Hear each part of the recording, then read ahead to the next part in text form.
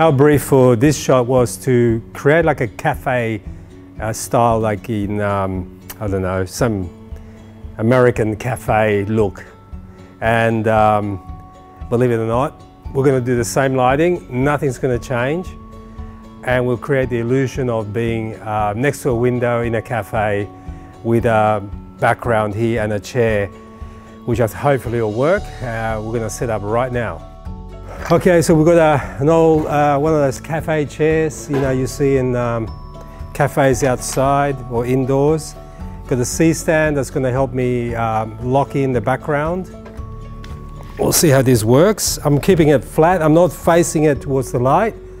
I don't want the light to hit this square on and be brighter than the subject. So I'm going to keep it square to the camera so it stays on the mid-tones and doesn't give me a highlight blowout. So we lock this in.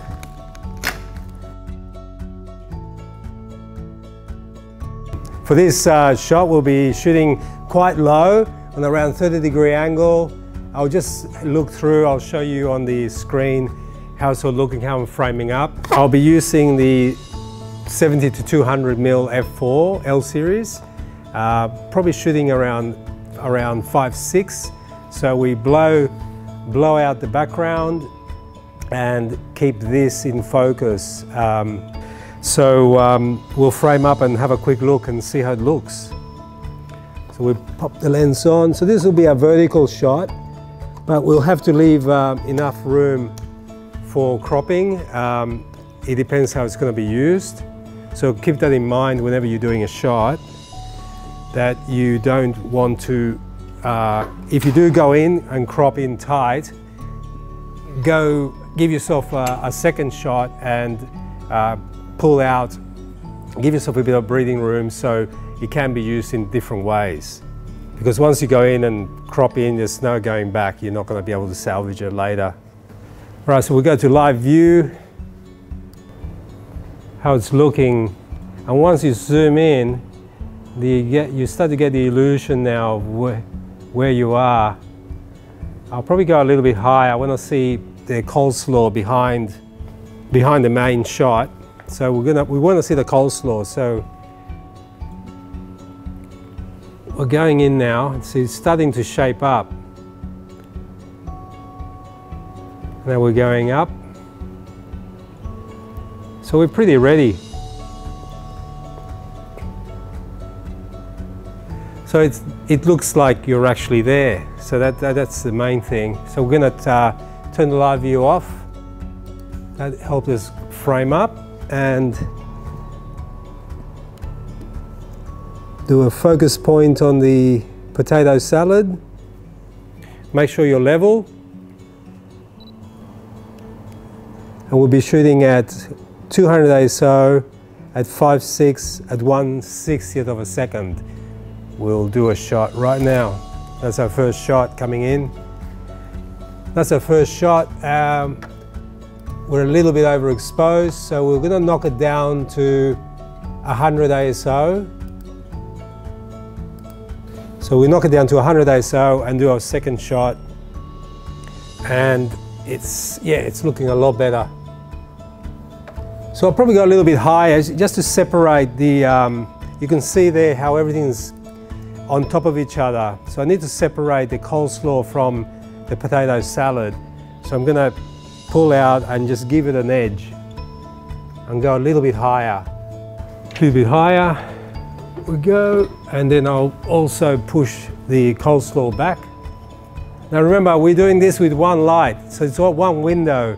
To make it realistic, we have to create the illusion that you are in a coffee shop and it will be only one window there and the light pouring in, so it actually looks genuine, like you're there. So let's do one more shot.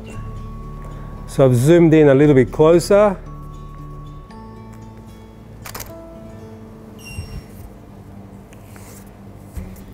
And yeah, that looks a lot better. You can see the difference there from the edge. I've zoomed in a bit more, went a little bit higher, I moved the coleslaw back.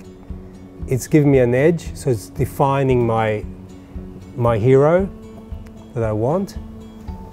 That's our hero salad. Get rid of any other masks you've got. And here you see how the chicken's gone a bit dark. You can actually quickly do a mask on there and just bring up the values on that chicken just so it doesn't block up too much in the shadows. Now, it's important that that you do do your readings. Make sure you know what you're doing. The only way you're going to learn is by actually measuring what you're doing.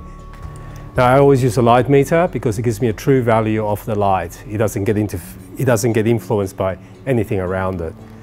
So I do a highlight reading, and that's giving me F11. So that's F11. And then I do a shadow reading, and that's giving me F4.3.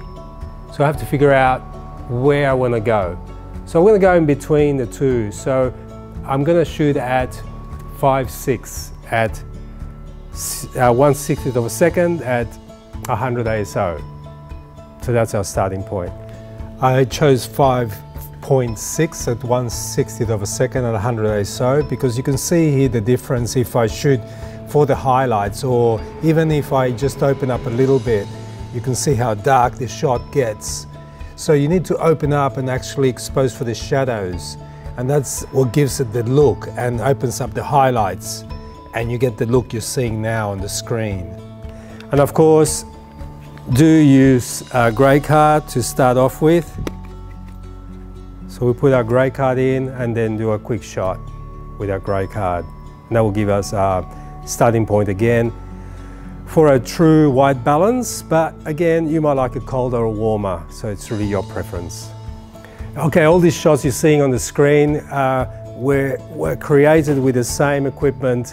You're seeing now a diffuser, sailcloth, one flash, and we didn't use any reflectors, bounce any light back, because they wanted the mood. The client wanted a little bit of mood, but the mood was created mainly with the props, not the lighting. Only the shadow was not filled in as usual when we do high key lighting. There is a little bit of white around the room, and that probably helped kick some light back into the shadow area, but that was it. One light and very simple setup.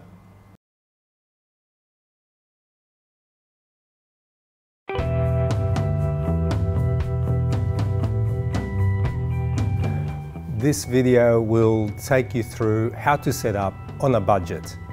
You will get the same results as you've seen on my channel, all the product and food photography I've done, all shot with pro gear. Well, on this video, we're gonna get the same results with a second-hand gear from eBay. And you'll be able to set up a very simple setup in your studio or location or your home and get these results you're seeing on the screen now. Everything was bought on eBay. You can see it all here, the prices, it's all current, so have a look on eBay and kit yourself up with a great setup.